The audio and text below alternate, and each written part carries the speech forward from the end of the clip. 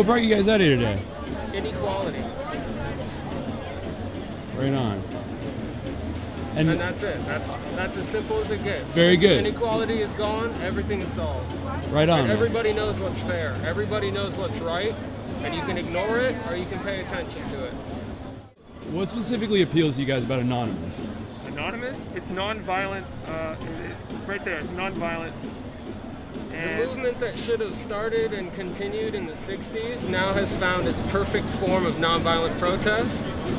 And it hurts the people who deserve it in the best way possible without harming them physically. So we found the best channel to get through and to make change for good without hurting people, which is another thing that we care about.